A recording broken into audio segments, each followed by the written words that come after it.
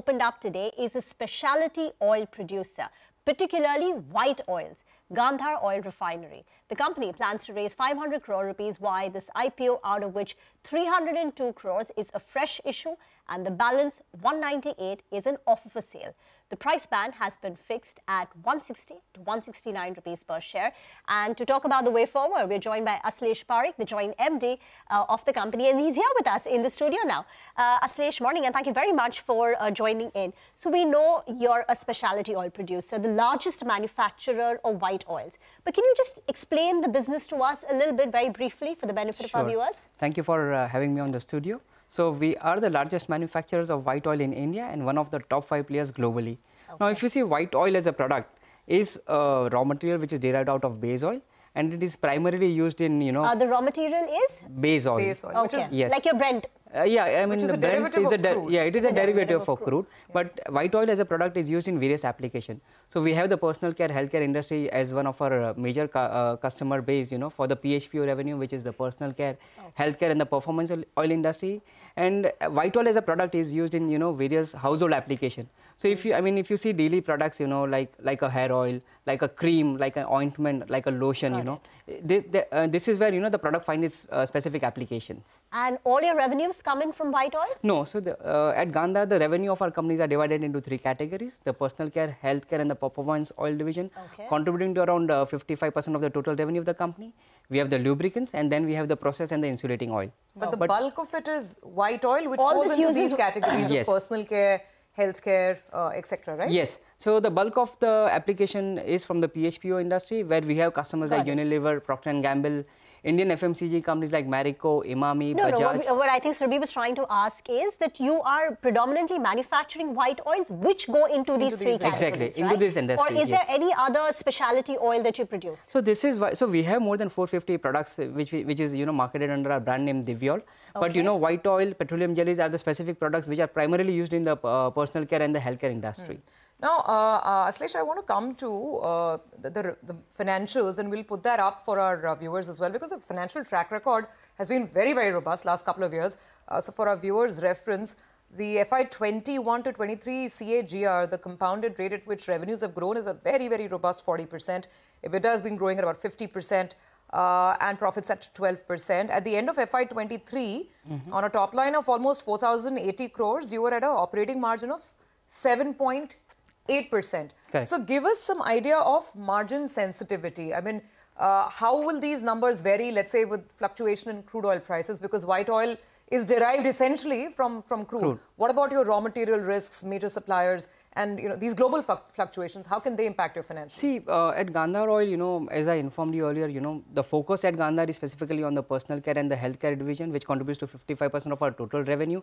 We are, the leading manufacturers of white oil. Apart from that, our revenues, are scattered. I mean, our export revenues are substantial.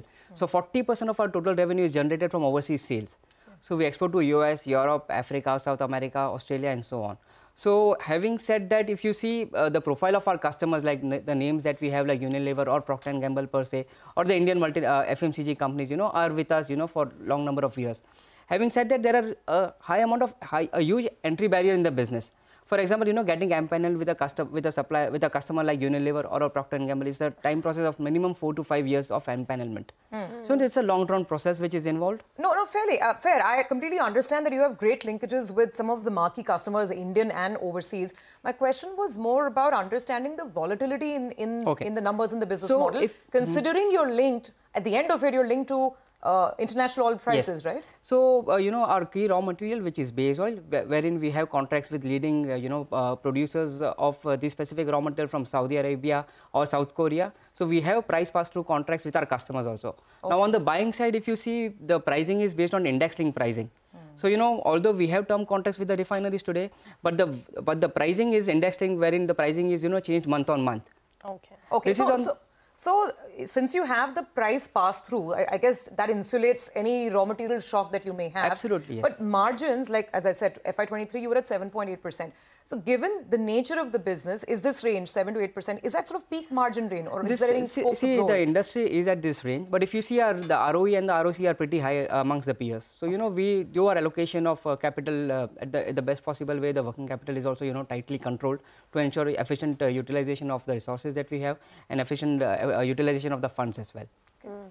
Can you talk about your export and domestic revenue mix? Yes. So 40% of the total revenue is our overseas sale, wherein we export across the globe, including the US, the Europe, the Africa, the South America, and so on.